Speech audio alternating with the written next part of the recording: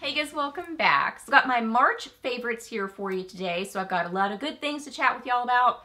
So I've got my overall Friday favorites. I've got several skincare things to share with you. I have been trying some new things and I definitely got some standout favorites. I've got kind of a makeup-y thing. I've mentioned it before, but I've really been like loving it in sort of a different way recently, and just anyway, we'll get to that. And then of course I've got book favorites. So if you're new here, my name is Leslie. Welcome. I love to do favorites videos, new at the drugstore, reviews, empties, just a lot of fun stuff here on my channel. So if you're new, I would love it if you hit that subscribe button and stuck around for a while. I'd love to have you here on my channel. So yeah, we are chatting about March favorites, so let's get to it. Okay, so for overall Friday favorites, if you want to see swatches and more info on these products, definitely check out the original Friday favorites where I mentioned them. This is just a quick mention. The Alter Ego Dream Gaze palette. This is so beautiful. They sent this to me, so sweet of them, and it is just the most beautiful, like, I don't know, if you like pastel kind of eyeshadows, oh my goodness, this would be the palette for you.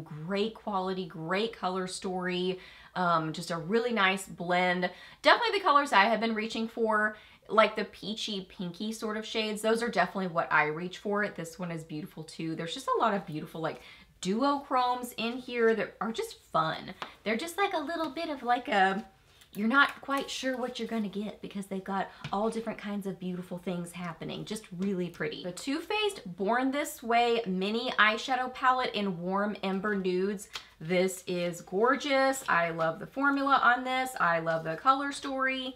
If you like cute little tiny makeup and you like warm, kind of like rosy neutrals, this is amazing. It is blendable. These two right here are like the perfect crease shade for me. Like it's just, at least what I like to grab for, it's that kind of pinky, I mean, you can see pinky warm toned combo and it blends like a dream, and the metallics are really gorgeous. Just fun, cute little palettes, and Too Faced did send those to me, so thank you so much, Too Faced. I try to always like put in the description like little asterisks, but just so you know, I try to say it out loud too. Smashbox sent these to me and I love these palettes. These are so impressive. The formula on them is just so blendable and like versatile. You don't have to think with these. I mean, you don't have to like be really careful with them. They just blend so nicely. They're buildable. They work on the eyes too. So fun. So these are the Halo Sculpt and Glow face palettes. This one is Back to Cali, and this one's kind of more warm, peachy, golden kind of color story shades. Oh my goodness. But the formula is just so good. And then this one is so cute because it's more on the pinky side. Let me show you this one. This one is Pink Saturation, and it is so cute. I love the pink on the outside. This shade right here, love it so much. I have this one on my eyes, kind of like as my lid shade, and I think it's amazing. So these are awesome palettes, really great formula. Oh, I have been loving this so much. This shocked me. The Physicians Formula Butter Glow Bronzer and Blush. When I saw this, I just was getting it to try it, but I really did not think that I would love this so much, and I love it. This kind of all like together ends up being this beautiful, peachy, neutral, blushy shade that I'm not wearing it today, but it just like seems to tie everything together with my makeup. Like it just blends into like this beautiful peachy, I don't know, kind of blush bronzer look, and it blends really nicely into my blush. I just love it so much. It's amazing. And then I would say for my standout lip favorite, I think it's this lip liner that Smashbox sent me. This is the Be Legendary Line and Prime Pencil, and this is in medium brown. Such a good formula. It's definitely that formula that you can fill in your lips all the way or just use it as a regular liner, and it's amazing. It is just this really comfortable gel formula that is flattering and comfortable on the lips, long wearing, just good. Like very versatile and very comfortable. Great lip liner formula. And then a makeup-y favorite, I have mentioned the IT Cosmetics Bye Bye Pores powder in the pressed many times before, and I've usually used it for touch-ups in the middle of the day, but I have been using this more as a setting powder, especially on my forehead at the beginning of the day, because I don't know, like my forehead can just, it has like a mind of its own of like what it wants to do, how oily or how dry it wants to be. It's just always a little bit of a guessing game. I never know what it's gonna do. But I always want it to look smooth, you know? I mean, that's kind of like what I'm going for. And what I have found with this is, so I put on my foundation or my CC cream or whatever, finish out my makeup, but I don't set my forehead right away. I've been kind of waiting a little bit, and then I will use this with a powder puff, my little like triangle powder puff from Amazon, and just get some of this and kind of press it onto my forehead, and I feel like it does a great job of just smoothing out the look of my forehead. It's just very smoothing and forgiving and flattering, and it really does like go bye-bye to the pores, bye-bye to texture. I mean, it says bye-bye pores, but really it's like any kind of texture, like lines, kind of like little bumpies maybe under the skin or something. It's just very smoothing. I love this powder, but yeah, I've been using it a little bit differently in that way and loving that. Okay, some skincare favorites. I have been trying quite a bit of new skincare recently, and my skin has been liking some of it and not liking some other things. But I've got some standout things that I have really been enjoying that are definitely, I think, working for me. So first off is a tea tree product. Tea tree oil, or tea tree whatever. Tea tree is in the ingredients somehow. I think my skin and my scalp seem to really like tea tree because my go-to clarifying shampoo, I get it off of Amazon, is a tea tree shampoo. And it's just, it seems to work really well for my hair. So these are from MetaHeal. So these are they have a ton of different like toner pad options. And first off, I tried the like tealy blue one. It starts with an M. I can't remember the word, but my skin did not like that one. I think that one's supposed to be for kind of like slightly acne prone skin. My skin's not really acne prone anymore, but I can get some little bumpies depending on like, you know, what I'm trying, if it's just too heavy or something. So, and I have kind of oily combo skin, depends on the day, but I would say overall combo. But anyway, those did not work for me, but these work very well. And they just seem to be very calming to my skin and very smoothing to my skin. What I love about this is it comes in this container, and then you can buy refills, which is great. And you get these little like, you know, tweezer dealy-doos in there to be able to get them out. They're very thin. And they have a lot of product in them, which I really like. I mean, you just get a lot more pads in here because each of the little pads is very, very thin, which I love because then, you know, you can get more uses out of it. You know what I mean? Like the liquid and the product are kind of amongst or on a lot more of the pads. And I will even like cut them up and just like lay them across my forehead and kind of anywhere I sort of have texture and leave them on there in the mornings for a little bit. And it is just so smoothing and calming to my skin. Just anytime I feel like I kind of have texture going on, I've been using these, and I think they're just very nice and calming and smoothing and soothing to my skin. So I have been loving those, not the turquoisey teal ones. I like the tea tree ones. And then this just feels so fancy and nice. Love this. I've been trying a lot of Korean beauty and definitely have some standout favorites.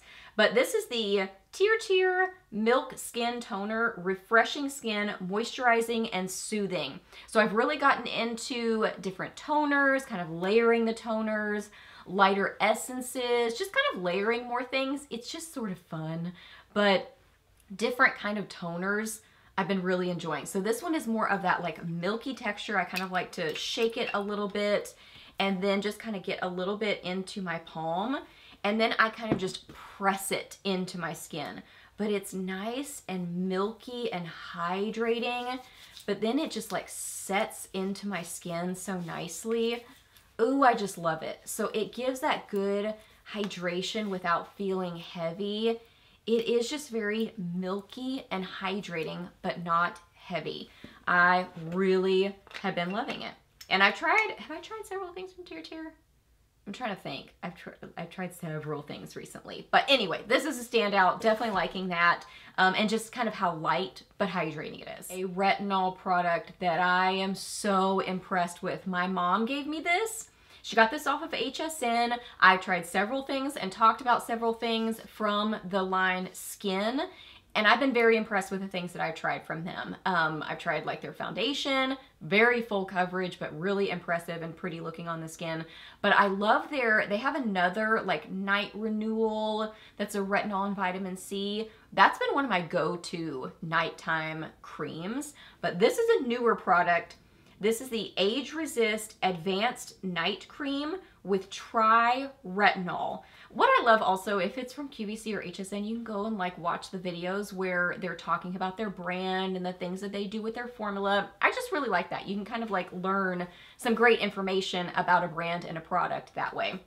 So this says, triple action retinol complex that combines the anti-aging strength of retinol, bakuchiol, and novoretin to visibly fade deep lines and wrinkles. And then Matrixyl 3000, powerful anti-aging peptides that visibly fade fine lines and wrinkles.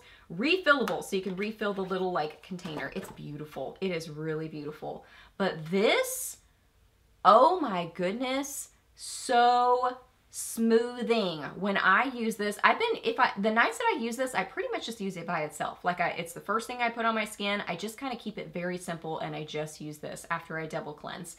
And I just feel like it is so smoothing. Like I said, my forehead is always like kind of the telltale of if something is working or not. And if my skin is liking it, my skin likes this. I really just use it like one night, then I'll take a break and then use it another night. But oh my goodness, I just use the tiniest little bit. Little bit goes a long way with it. And yeah, like I feel like just fine lines are smoothed out. Pores are smoothed out. Texture smoothed out. I'm just so impressed. So this and the Murad Resurgence Retinol Resculpt Overnight Treatment. I've mentioned this before. This made it into my 2023 favorites. Favorite retinol or retinol kind of products. I love these. These are my go-tos. Both of them, I like to use them, take a break the next night, use them again, you know, at least like take a night break in between them. That's what I find works best for my skin type personally. They have a new eye version of this too. Just kind of started playing with that, but that's so exciting because I love this so much. So anyway, if you want a great retinol kind of product and you want one that's like, you know, packs a punch, kind of more intense, really gets the job done, both of these are great. Love them. I think we're already on to books, y'all. Just getting everything organized here. So yeah, I think we're on to books. So I read the last book that I read from this series, but this is actually the prequel. So it's like the beginning story of this whole world.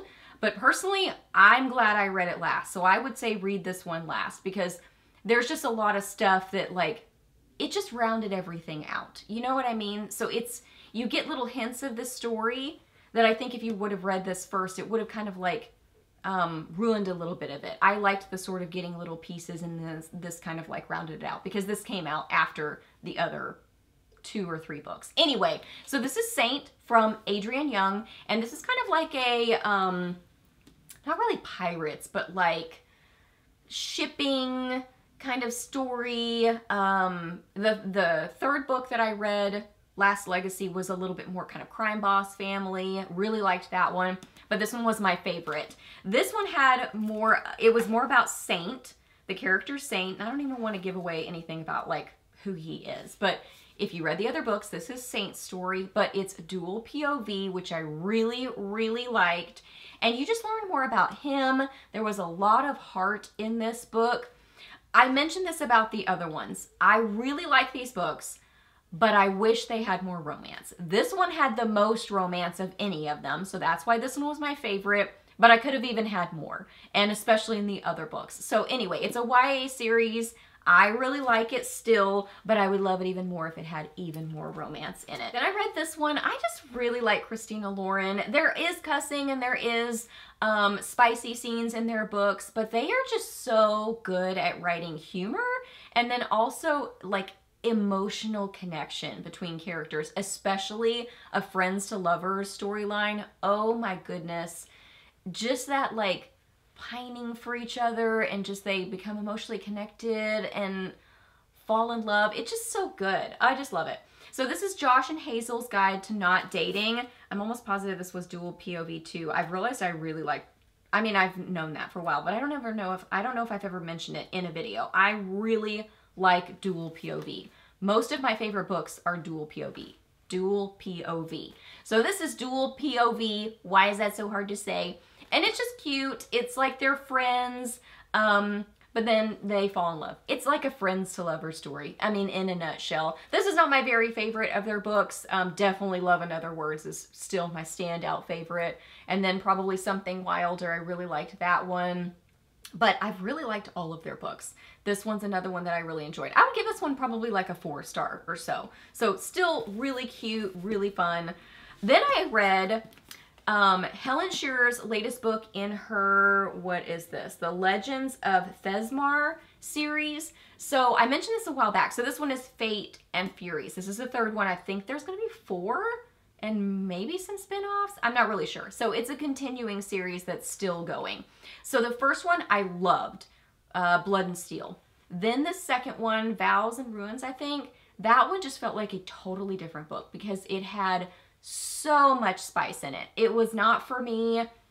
But then this one, it seems like she kind of came back around to more closer to the first book. Like it had way less spice than the second one. I think maybe a little bit more than the first one, but it was not the focus of the story. In the second book, it felt like the focus of the story. And I was looking up some reviews and it seems like quite a few other people felt the same way, that it just sort of felt different than the first book. So I liked that this one kind of seemed more like the first one, because I feel like Helen Shearer in these books does such a great job at adventure. I love the adventure in it. I love the friendships and found family. So good. Ironically, the romance is the thing in it that I don't love the most because it feels more kind of like physically focused versus like a heart connection. This one seemed to have a little bit more heart connection than the other ones, definitely more than the second one. But even still, there's just like little comments that are sort of thrown in that I'm like, I wish that wasn't said that way. You know what I mean? So that's really kind of the main thing. She does have a YA series that I'm interested to read because I wonder kind of how that reads, because I just really like her action and adventure and found family, and when there is that kind of heart connection side of the romance versus just really focusing more on the physical. You know what I mean? And her writing is just very easy to read, like super fast to read. So I really like that about it. The covers are gorgeous on these books. I feel like just fantasy covers do it so well. They're just beautiful. I really like fantasy covers. Okay, then I read this whole series. I have heard one person on TikTok talk about this series, and I just really liked it. So this is I think it's called the Under the Never Sky series. It's a YA series, and it's dystopian, but it reads, and it was written like, well, I'll get to that in a second. This one was written in like 2013 or something, 2012. So it's an older-ish series, and it's technically dystopian, I think, but it reads a lot like a fantasy, especially the last book that I read. So this is the Under the Never Sky is the first one. And the basic premise of it is, you know, the world is kind of in chaos, and there's people who live in pods, and they're kind of called the dwellers, I think. And then there's people that live outside of the pods. So the pods have kind of like almost like virtual reality and all these kind of like, you know, futuristic sort of elements to them. And then there's people on the outside who are not living in pods, and they have, some of them have kind of like powers, which is really interesting. So, you know, either they have like super hearing or super vision or super smell or whatever. Just, it's cool. It's interesting that they kind of have like powers. So anyway, this girl ends up running into somebody who lives outside of the pods. Are they called oh, it doesn't say on here. Are they called the Outsiders? I can't remember. Anyway, and so it's a romance. It's an adventure story too. There's also great friendship and side characters in these books. So first one I would say was my least favorite, which a lot of times happens. You're kind of like getting into the world a little bit and sort of starting to establish those connections with characters. So this one was my least favorite, but still I would give it like probably 4 stars. And then the second one is Through the Evernight. These covers crack me up. Like, I just Not my favorite covers. I just said that fantasy does it really well. But, I mean, this is, you know, from like 2012, 2013. It's just funny to see like the difference in covers and like kind of how they've changed over time. Because even the newest one, we'll show that in a second. So anyway, this is the second one. Then the third one, loved this one, Into the Still Blue. So another factor of this story is that there's these kind of like storms happening. So there's like a weather element to the story too. So there's just a lot of action and adventure in this, which I really loved. I also read, she has 2 novellas that are part of the series that I just looked them up on like library apps. And I think they were like maybe 60 pages or something. I really enjoyed both of those. Then in 2023, she came out with another book. I think she indie published this one. And this is about a side character from the other books who was definitely one of my favorite characters. So he gets his own story in this book. And you can tell they like changed the cover that like he's silhouetted instead of like a full-on picture of him. I think that's funny. So I like this cover the best, but so good. This one read the most like a fantasy book, and I just really loved it. I found her writing to be really easy to follow, and even going from the first book to the other ones, I feel like she kind of like, I don't know, really like figured out her writing. I still connected to it in the first book, but really like the second book, she just shined from that point on. I like really connected with her writing from the second book on. This one, so good. There's a little bit of like kind of closed door-ish spice in here. I think there's 2 scenes. They're not overly descriptive or graphic or anything. It's definitely more of like a heart connection. But I would say it's like maybe a step more description than a closed door, but still, these are YA, and I would say that this one is still pretty much YA.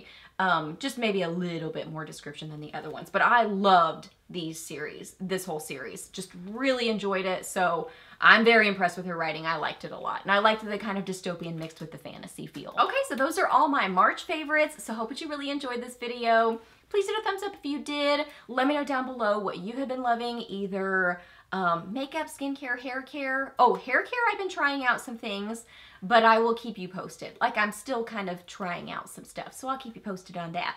But let me know if you had some hair care favorites or home, fashion, books, whatever. I would love to hear your favorites. Ask me any questions that you have. I'm happy to answer those. Please subscribe to my channel if you're not already, and I'll see you in my next video. Bye!